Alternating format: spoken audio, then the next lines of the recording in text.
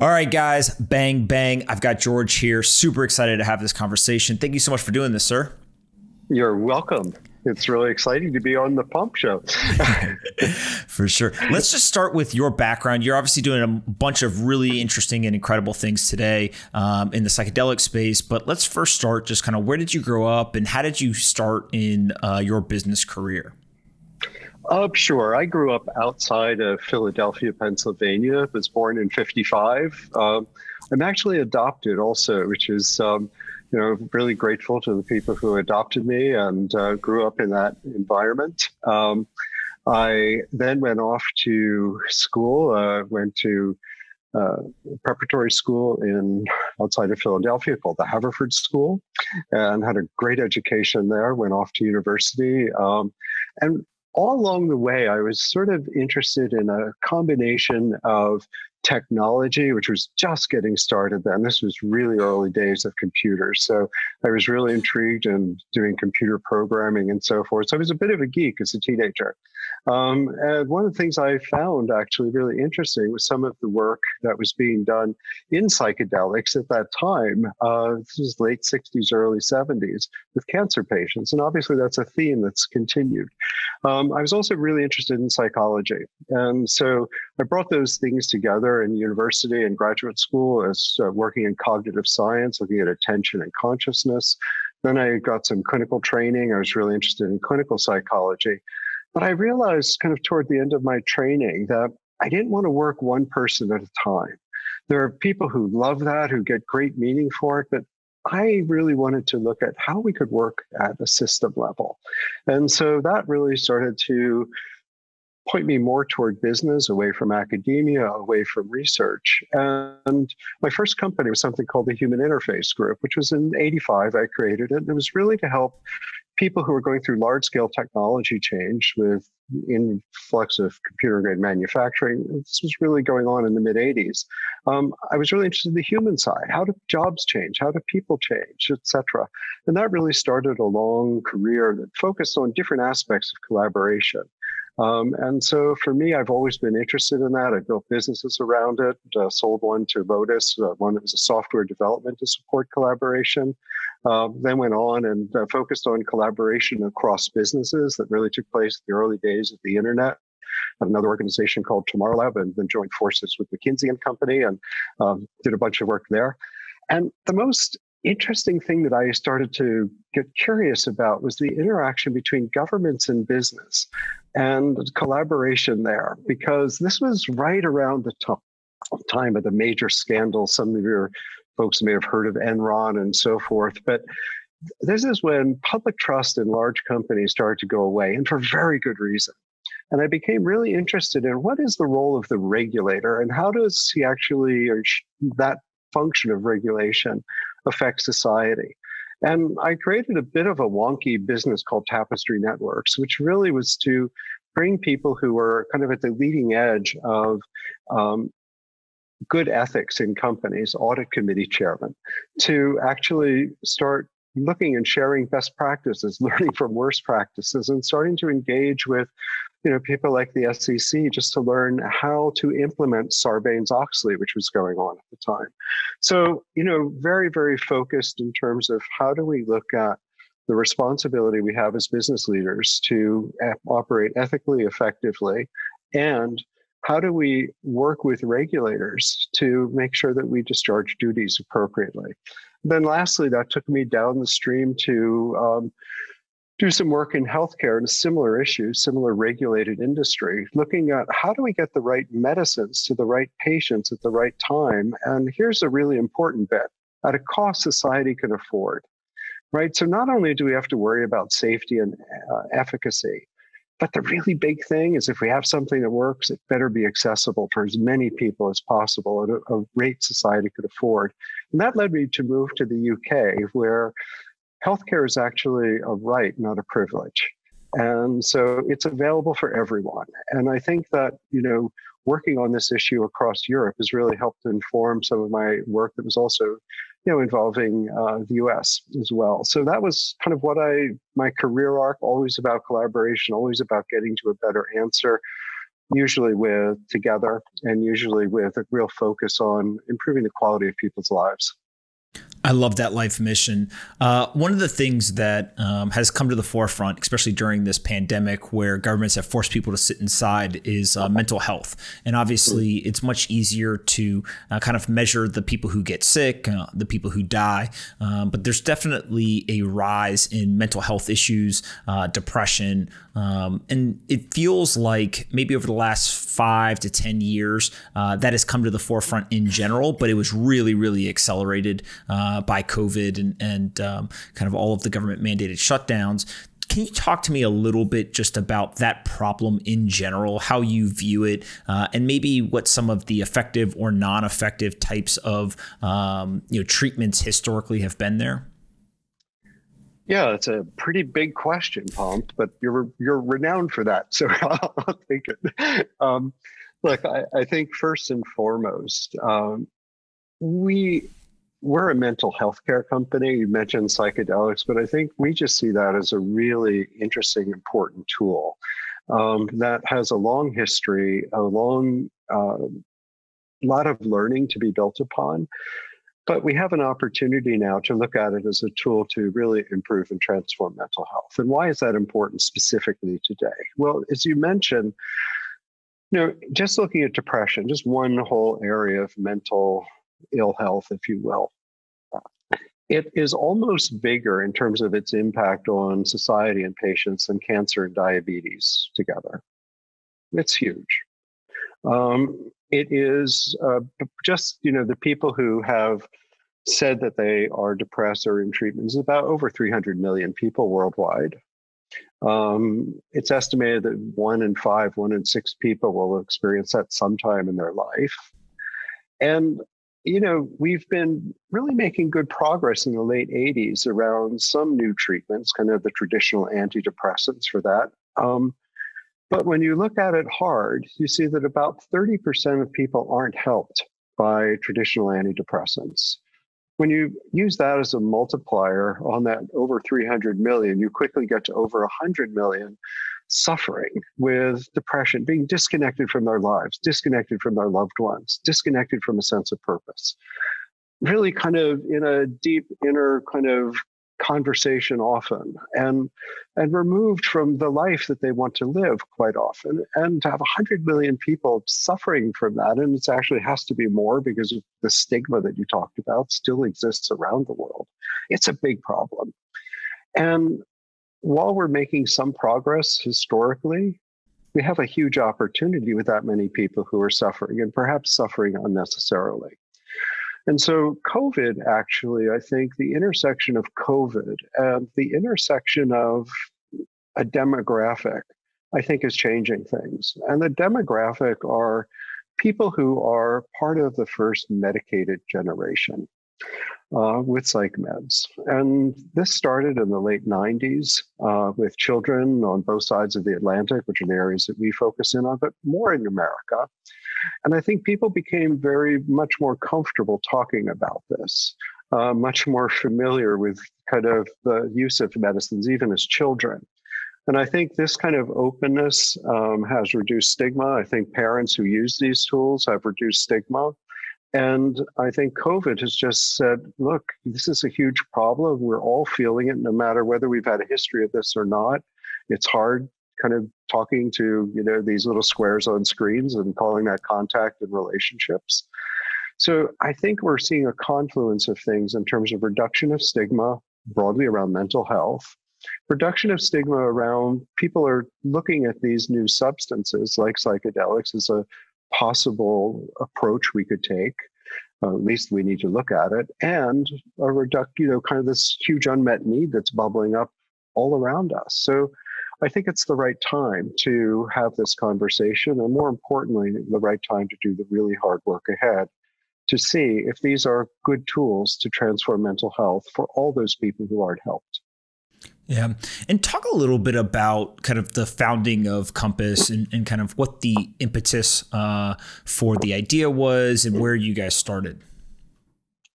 Well, So I was busy doing this work I had mentioned on health systems, also, working continually in corporate governance and how to have effective governance. And so that was going on. I had the wonderful event in my life of meeting someone amazing who I got married to, Katya, my wife, my co-founder, a doctor, someone who is just incredibly committed to making a difference for patients. That's been her life work. And someone who also had a research background. And she brought her son was 16 when we got married. He was going off to university, incredibly smart, talented, high energy person, really interesting to be around. He went to university and then started really suffering with depression and OCD and anxiety. And, we thought, well, how difficult could this be? We're therapists. Thank God we live in the United States. We do have some access to care. We're so much more fortunate than so many others are. This shouldn't be difficult. And so that started a journey to help him. And he just became worse and worse with all the medicines. He was in that 30% that aren't helped. And, with combinations of things, it just turned into trial and error where there was more error. And it just didn't work. And that led Katya on her sleepless nights as a mom to start doing research. It led her to become board certified in integrative and holistic medicine. She was an internist, so it helped her understand this world of psychiatry. If she were here, she'd say, she prescribed antidepressants for patients who were suffering, but she, wasn't a psychiatrist. And this really started our journey of how to help him. And in that journey, we found psilocybin research. She found psilocybin research with OCD, a study by Moreno. And that really kind of excited her because it showed promise in something that was just so kind of lots of dead ends in the past. So that led us to try to get smart as we do, try to meet the people who are doing the work, incredibly brave, thoughtful researchers working at the leading edge of looking at these substances, which have been, just really vilified and not looked at. So they took a lot of personal risk, teams like Johns Hopkins, with Walt Griffiths, Matt Johnson, Steve Ross, his team up at NYU, Robin Carhart-Harris, David Nutt at Imperial, Franz Vollenweider, Charlie Grove at UCLA. And these are incredibly important pioneering studies they did. And we became really intrigued by that. We spent time, we provided some financial resources along the way to help them as donors to get started. And the more we saw, the more we realized that given the work I had been doing and given what we were seeing, that there was kind of a missing step to get this to patients. And that was large scale, well-funded studies that were done to the highest standards globally, because it's a global problem. It's not a US problem, but it is a US problem, but it is a global problem too. And so, if we had promise, why not try to do this at that scale, going back to my earliest days that I referred to, which is one-to-one is beautiful work. Scaling is where you can create opportunities for lots of that one-to-one. So that's kind of our focus. And that took us into kind of a thought experiment about, well, how do we do this? And so the first port of call was talking to regulators with whom I'd had the benefit of working in the past and just sharing some of the early signals that excited us and it excited them. And then we decided, well, it's time to see what we can do to contribute. And so when you first start going down kind of this path, if you will, talk at kind of a high level about psychedelics and some of the understandings that we do have and some of the understandings that we don't have as an industry, and how you view this. Is this just a medicinal type activity? Is this something that you think will eventually become recreational? And how you see really using this on the front of mental health, given that you're building one of the leading companies in the space, like just how do you view psychedelics in general before we get into some of the specific things you guys are doing? Well, again, I'm going to maybe helicopter up a bit and say, how do we view mental health? And then how do we view psychedelics? So mental health is a huge spectrum of life experiences. And we call mental health when people aren't suffering from the way they experience life. we call mental illness, where they are really suffering significantly, are disconnected, debilitated, unable to participate in their life, and worse from there. There's a large gray area in that we don't really fully understand what the boundaries are. When you develop a medicine, it's always working in the area of the greatest unmet need first, because that's where we know that whatever risk of treatment there is, even if there's benefit, the benefit, a small benefit for someone who's really suffering, is really a good thing. For someone who's kind of having bad days here and there, and you take on more risk, then it's harder to say where the benefit and risk boundary should be. And so this is really the core aspect of regulation. It's the core aspect of how we provide care to people in a medical environment, is understanding this balance of risk and benefit, and for whom. So if Katya were here, she would say, we know a lot about mental illness. There are books written about it. They have the DSM, Diagnostic Statistical Manual, and there's hundreds of pages describing everything about mental illness. It's much harder to find a book on mental health. And so we have this really well-defined territory, and that's really where the medical area is focused.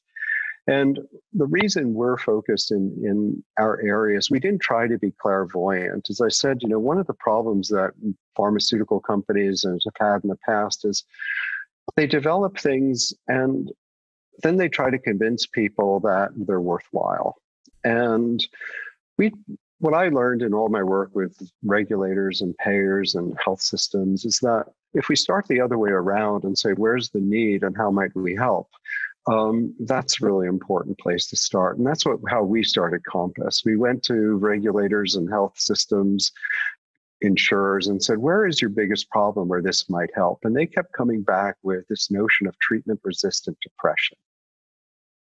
And that's a weird title, treatment-resistant depression, right? It's a weird construct, because the depression isn't resisting, and the patients that we've met who suffer with this aren't resisting. It's really a convenient way to say, we don't know what to do right now to help you. And the traditional medicines don't work, so we'll try a bunch of things. And yes, the treatment seems not to be working. But these people, I don't know, no one's that we've met is resisting treatment. What they're doing is really trying to find something that works for them. And that's really the opportunity that's measured in 100 million people. And that's where we're starting to focus. Now, when we look at psychedelics, I think one of the things that happens is we have to think about, well, what is depression? And there are lots of different views and perspective on this. But one thing that's really been interesting, kind of in most recent work on depression, kind of leading edge work, is looking at depression as an issue of cognition, the way we think, not the way we feel. The feeling kind of is a cascade. But the way we think, the scientists often talk about what's called negative attentional bias. You can think of negative attentional bias as people who wear a different colored glass than rose-colored. People who tend to see things in a negative fashion. They tend to expect the worst, not the best.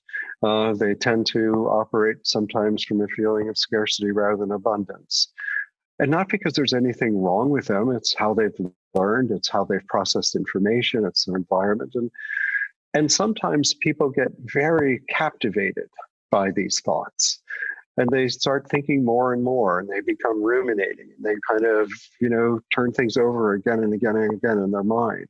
And the more you look at it, the worse it gets. And the worse it gets, the more internally focused you become, the less engaged you are with your life, maybe the less fun you are to hang out with. All of these things contribute to kind of a falling in and on ourselves and our thoughts. And I think that one of the things that's really important is that psilocybin, and based on some very recent research in the last 10 years that we just didn't understand before, we didn't know before, but the last 10 years, there's actually a circuit of activity in our brain that connects different parts of our brain and helps us explain and make sense of the inputs. And you can also kind of think of that as yourself. It's sort of how I process information. And what we know with psilocybin is it can provide in many people at the right dose with the right support and preparation and the right a kind of reset of that network. And so this notion of rumination and playing over things, it applies it's a characteristic of a number of things broadly in kind of the mental illness area of depression, anxiety, OCD, eating disorders, where people have these very kind of well-worn routines of thinking. And psilocybin seems to help reset those. And so when with the right support. When you talk about this therapy, walk me through how exactly it works, right? From like an execution standpoint. So I have treatment-resistant depression. I go and I interact with whether it is a doctor or a psychologist. At some point, I get to the point where I say, hey, I think that this may be the best path forward. Is this something where I get a prescription and I basically am doing this at home? Am I going into a controlled environment with like set and setting? Like, walk me through kind of just how actually the actual therapy works. Sure. And I'll be very clear. Right now, you can't do any of those things because this is in legally, at least, because this is now in clinical trials. So maybe what I'll do is talk about how our clinical trials work, because that's real and happening today. Perfect. And we'll give you a view into that in the real world. So the first thing we have to do, because a lot of clinical trials are difficult to assess because they have lots of different types of patients. It's called heterogeneity. And so the first thing we have to do is make sure we're kind of working on the same type of thing for patients. So the very first thing that happens in our studies is we have to make sure you have quote unquote treatment-resistant depression. That means we need medical records to demonstrate that you've had at least 2 different antidepressants, traditional antidepressants, and you're still depressed in the same episode. So the first thing we have to do is make sure you're the right kind of patient so that the data we present actually reflects a reality, right? If you give somebody, you don't know what you're giving them, you don't know what they're suffering with, and you get great results, what does that tell you, right? So how do you do it for the next person? How do you know who helps and who doesn't help? So first thing, make sure you have the right patient. In our case, it's 2 to 4 prior failures of an antidepressant. And you still have a high level, a medium to high level of depression. So you're still suffering. That is measured by questionnaires and interviews.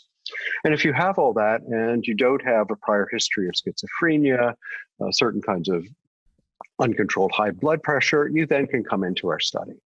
Now, a lot of people who have taken antidepressants and find that they don't work still take them.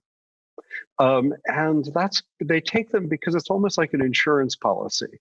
If I stop taking them, maybe I'll even feel worse, but I'm still depressed and I'm taking them. So the very first step for us is to help people taper and then get off of the traditional antidepressants, because they are thought to counteract the effects of psilocybin. So the first thing we have to do is what's called a therapeutic washout, and that takes a couple of weeks. It's done under the supervision of a psychiatrist, and we do that in our studies, and that's going to happen in the real world. And it's a couple of weeks. Most people can do it without a lot of difficulty. Some people suffer flu-like symptoms, and some people actually get worsening depression. And about the same number of people, according to prior studies, actually aren't depressed anymore when they stop their medication. And they don't qualify for the studies anymore because the depression goes away for some reason. We don't know. We're not assessing causality, we're just assessing correlation. So they come off the antidepressants, and then we start talking to them a little bit to understand their narrative, because what's really powerful in depression is kind of how I see that world. That's that train of thinking I mentioned. And to start understanding their story. And everyone has a story. Everyone has a story about their life, how it's unfolded, what it's been. I told my story, you have your story, we all have our stories. Sometimes those stories no longer serve us. And so we try to understand a bit in the therapy about what the narrative is, what's the quality of that narrative for the person. And to start disconnecting them from the narrative. It's to help them when they feel anxiety, to pay attention to where the anxiety feels in their body, not the story about when the anxiety first happened and all that, but just pay attention to the thought or the feeling, not the thought. Disconnect them. And we train people how to do that. We train people how to manage anxiety through breathing exercises, and we give them a sense of what it's like to have a psilocybin experience by showing them a little animation we've made to educate patients, to talk about it. We answer any questions they might have.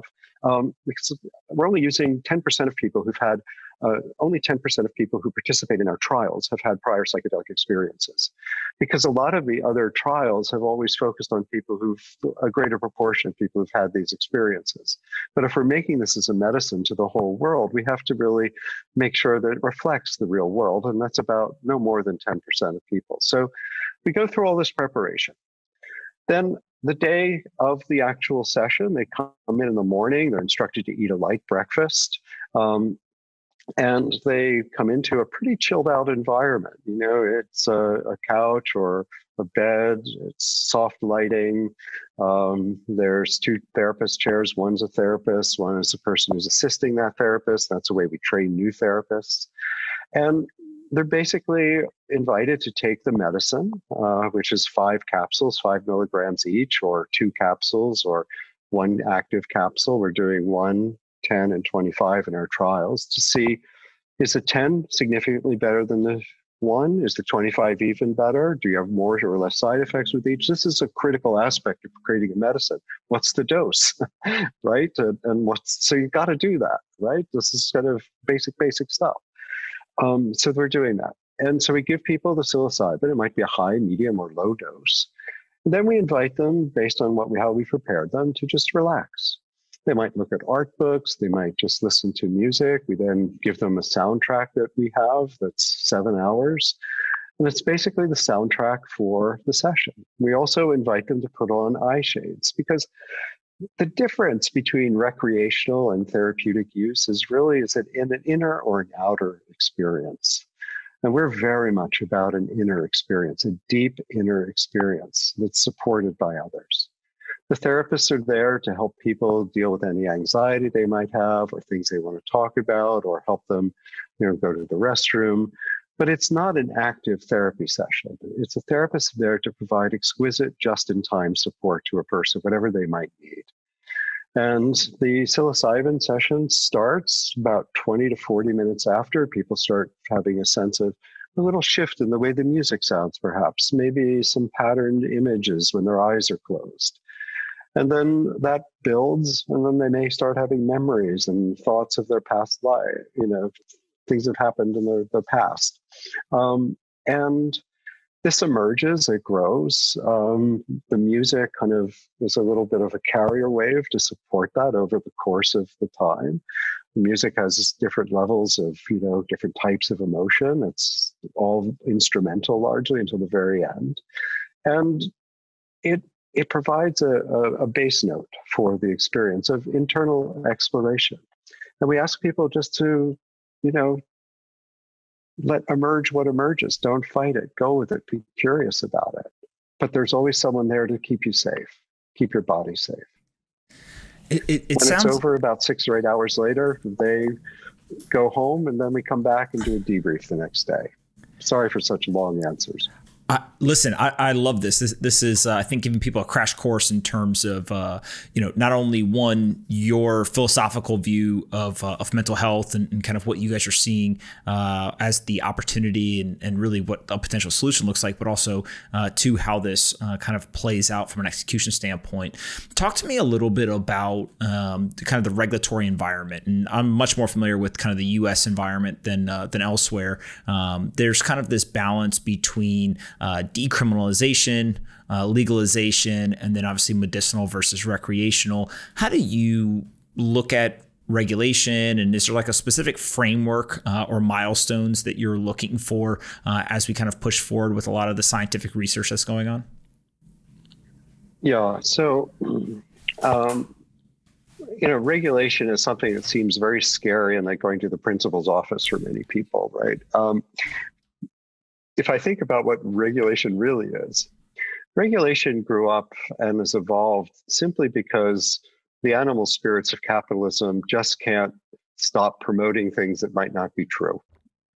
And when it comes to healthcare and you get overselling, people can get hurt because you have a vulnerable population. So regulation came out to really say, if in fact you're going to make a claim about something to a vulnerable population, we better have data. We better know who it works for, who it doesn't work for, and what the risks are, because these people are vulnerable. And that's really the core of regulation. It's how do we make sure that we are not making claims that take people who have hopes for a better life and somehow take advantage of them for our own good. That's why regulation exists. And it's evolved to be, very, very complex because this is a complicated topic, right? And making sure that the same medicine is the same everywhere on the planet. And then when you take 10 milligrams of it in Beijing, it's going to be the same as when you take it in Boise. And, that it's to the highest quality standards, that we know what to do. We know how to assess that. There are huge branches of science to do this. So regulation is about ensuring you have a quality product. You know who will benefit, you know who won't benefit, and you have data to back it all up. And a drug is essentially a substance that doesn't have that. A medicine is a drug plus all the evidence that you have that it's a quality drug, that to the highest standards possible, that it continuously improves through the manufacturing process, that you have something that doesn't harm people, and that actually has a benefit that's greater than the potential harm, and you can identify who will benefit from it, who it won't. So that's what regulation is. It's a fundamental aspect of public health and responsible development of substances for human beings. Now, we see three areas. We see the recreational. We see an emerging area that we kind of tongue-in-cheek call the sector recreational. It's people who, have a sense that something could be just a little better in their lives, or maybe if I had a different viewpoint, or it's sort of like personal development on steroids. And that seems to be an emerging sector. I think that's where some of the things like Oregon and others are looking at this. I think someone refers to the betterment of well people, Bob Jesse, as a kind of a way to define the recreational set. And then you have vulnerable people who are struggling to get out of their bedrooms, struggling to make it to work, on assistance, desperate. I mean, every 40 seconds, someone commits suicide, someone on the planet, someone dies from suicide. So, and 20 people try every 40 seconds. This is a huge problem.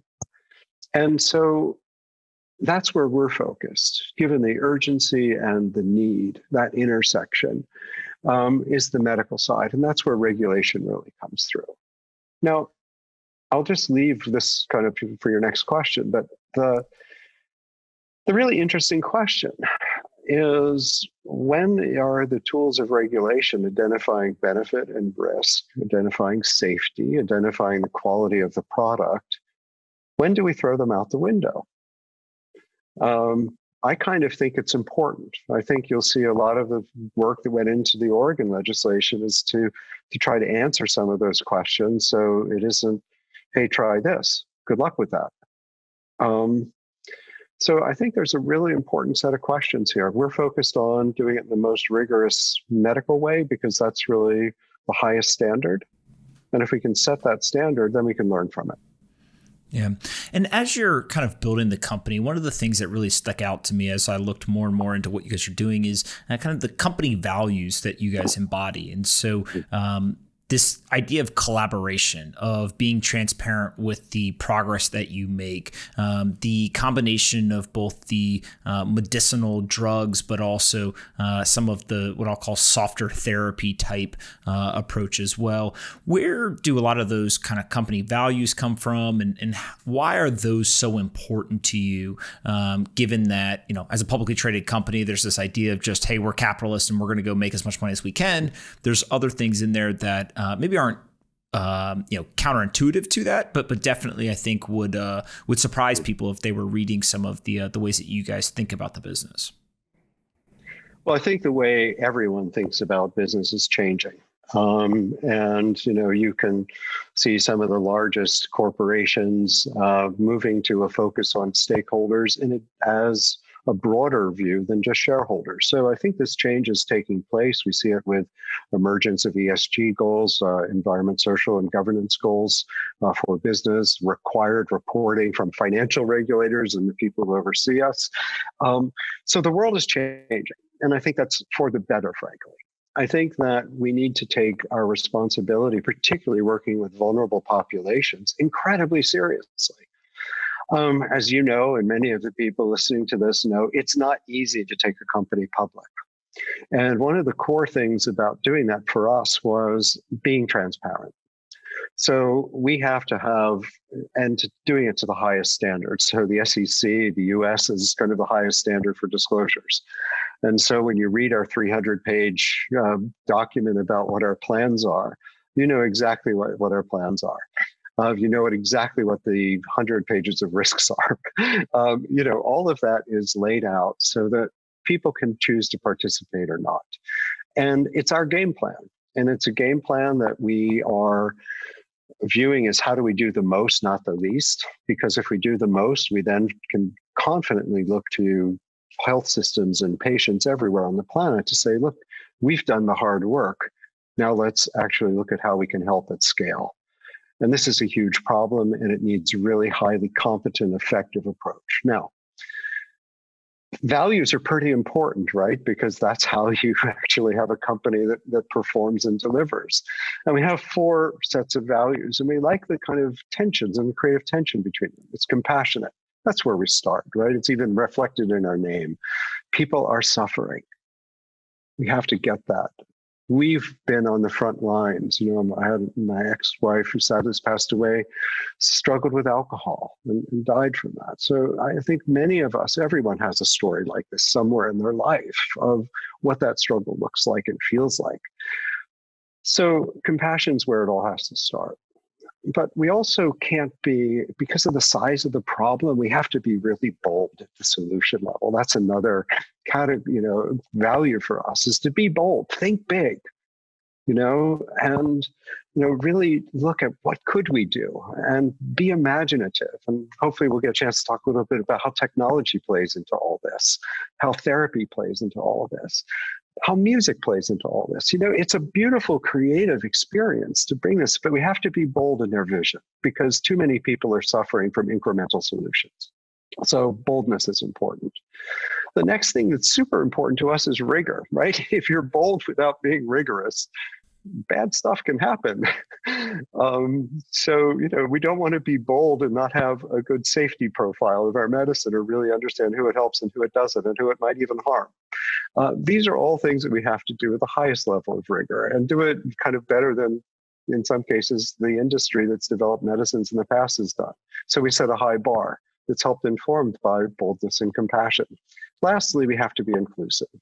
And this is super important, right? It's great if, you're in a recreational setting and can afford to drop somewhere $2,500, $5,000 for an experience in a workshop in Amsterdam or wherever.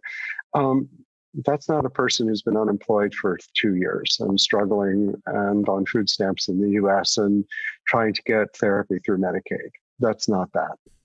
And so inclusive means access. It means how do we think about reimbursable? It takes me back to my prior work in affordable, a funny word to use with healthcare, but better be used to make it accessible.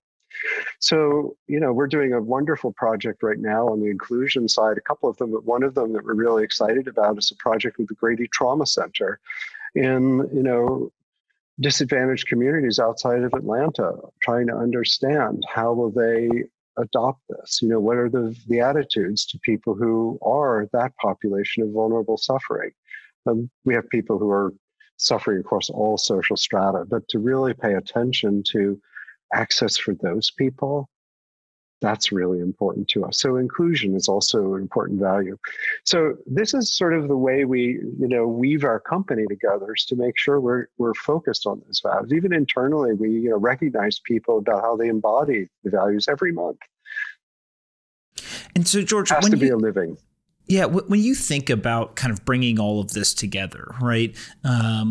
What is the ultimate vision for what you're building? Is this something where there's the clinical trials and there are biotechnology or science-based advancements and ultimately kind of final products that get approved and can be used by people? There's the technology component in terms of the way that you manage care and help actually people who need it, and then also what I'll call kind of the therapeutic experience. So whether that's music, the setting, etc., is really kind of the vision to bring those three things together into a unified kind of front to end experience and product and service that ultimately drives at solving at least a part of that mental health issue. Is that fair to say?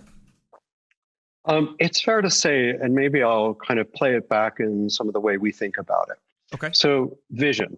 The vision is a world of mental well-being for as many people as possible. Full stop. By the way, well-being doesn't mean you don't have down days. Well-being means that you don't kind of just have down days, that you have a full-on personal experience that goes from the emotional ups, downs, that you live a full human life. And that's what we mean by well-being, that you actually participate in your life and have the relationships you want and the life you wish. Now, how do we get there? One of the things that is our major goal is looking at how we do things that are really required to help get there for people who are suffering. That's summarized by developing a personalized approach, meaning it might be different for you than for me because we're different. So how do we think about personalizing therapy, understanding doses? How do people respond? Who responds to what? So personalized is really important, and doing research to help inform how we personalize something, because we're all different. Our life experiences are different. Our stories are different. Our suffering is different. The next thing is to be able to actually provide something that is a fast and durable, single treatment.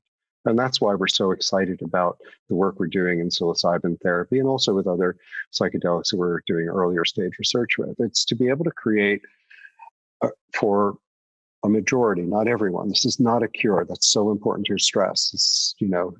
But for many people to create this immediate and durable experience of a different way of looking at things, a way of being less depressed, that's important. Now, that's where the work starts, not where it ends, Pomp. And I think this is important, right? Because then what happens is, how do you keep people there? How do you enable people to have this sense of well-being? More good days, being present for bad days, but not viewing them as a life sentence. This idea of staying in a well-being zone. And some people relapse, right? The thought patterns pick up again, life experience, something might happen, etc. So we need to be able to predict relapse, and then we need to prevent it. So 4 Ps, well, actually 3. First, personalize, predict, and prevent. And our goal is to create the tools and information to enable health systems to do that. The tools might be things like psilocybin, as we're developing to the highest global standard, our Comp 360. It might be how to use that effectively with different patient populations, different therapies, different doses. And it's to understand how long it lasts for whom, and who benefits and who may not. And to then really be able to be a compass for health systems and individuals of where are they relative to their true north of personal well-being. Where is the population doing? So depressed patients, are they doing it better as a whole or not? If I'm a payer or if I'm an insurer, do they have less or fewer other kinds of diseases? A lot of people do self-soothing when they're depressed. There's metabolic disease, cardiovascular disease that emerges, addictions, all these things that kind of go part and parcel with depression. Do we make a difference in those? Do people have richer, fuller lives? So understanding the impact of this, not just on depression, but on one's life, I think this becomes really important. And then that leads us to how do you be a responsible participant in a system like that? Well, you don't charge for therapy and you don't charge for pills, right? You actually become a partner with systems to say, we'll improve outcomes and we'll do that over time. And if we're doing that, we should get paid through some of the savings. If we don't do that, we shouldn't get paid, because our job is to be identifying and doing the research to understand who will benefit. So this is happening in oncology. So it's not a wacky idea. It's not crazy. It just hasn't really been applied here. And so what happens is you have therapy, you have medicine, you have technology to help support people, provide feedback, you have data. All those things need to come together into a rich tapestry of information for people so that they can personalize, predict, and ultimately prevent relapse. So I feel sometimes I give too big answers or too long, but our vision is really to help people who are deeply suffering, starting with treatment-resistant depression, so-called, and then to expand into other areas, always following data, always doing it in the highest responsible way from our point of view, and opening to share those data to help inform people to deliver service.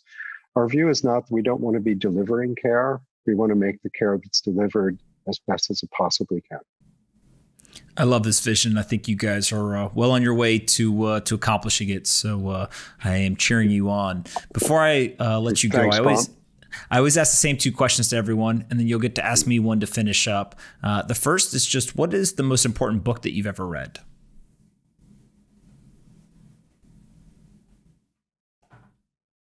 That's a really, really hard one. I would probably say today, Zen and the Art of Motorcycle Maintenance. And why is that? Well, it was someone who was really struggling with these issues of how to think about the world, how to participate in the world, and also someone who is deeply involved in the pursuit of the ideal of quality. What is quality? And I think that those two things, understanding the human experience of someone really struggling and to really understand what does quality mean, how do we deliver it in the most responsible way, it was really formative for me to just think about those things. I could give you a bunch of other books, but right now, that was the answer for today. I love that answer. That's a great one. Second question is more fun. Aliens, are you a believer or a non-believer? You didn't ask if I was one. Got to work on these questions, Pomp. Look, I think that it's hard for me to fathom that we're here alone. So aliens, are there other cultures, other things, and other places beyond our knowledge? I'd be hard pressed to say I have evidence that there aren't. I tend to agree with you on that one. I love it. All right, you could ask me one question to finish up. What do you got for me? What's driving your interest and commitment to talk to people like me in this area at this time? Yeah, look, just learning. I think that, I'm in a very fortunate position where I get to spend all day just finding and talking to the most interesting and successful people in the world. And so sometimes that's through investing. Sometimes that's through things like the podcast. But to me, it's just learning. It literally is an intellectual curiosity and kind of a commitment to lifelong learning. And so, even our conversation today, I walk away with multiple things that I learn that I have to now go think about and ponder about. And it's personally rewarding for me because obviously I'm extracting a ton of value. But at the same time, I think that doing it in this format, rather than just having private conversations, but recording them and kind of sharing them, it allows for other people to learn alongside me, which I think people appreciate. And also it gives the guest a platform to kind of spend an hour of their time or so and really get their message and kind of their learnings out to as many people as possible. And so it's one of those rare cases in life where you can kind of align, a win-win-win for multiple groups. And so it's fun, and I'll keep doing this until, one day I'll just wake up and say, hey, that's it. It was a fun ride. I'll see you guys later. I guess at some point we all do that. Exactly. Pomp, I really appreciate your time and your interest in this. At some point, I'd love to come back and share what we're learning as we get more data over the course of the year. And I think I'm really grateful for your dedication to this and helping get this message out. We don't have to suffer in the way that we have in the past. Absolutely. Where can we send people to find either you on the internet or find out more about Compass? Well, I'm kind of busy, so I actually don't do a lot of social media, but you can learn everything about our company at compasspathways.com. We're heads down, a great team working hard. So you'll see Probably follow us on our website. It's probably the easiest way to do that. We have a section of news, and you can see what we're up to at all times. Awesome. Well, George, listen, thank you so much for your time today. I think people really learned a lot from this, as I did, and we'll have to do it again in the future. Lovely. Thanks, Pomp. Be well.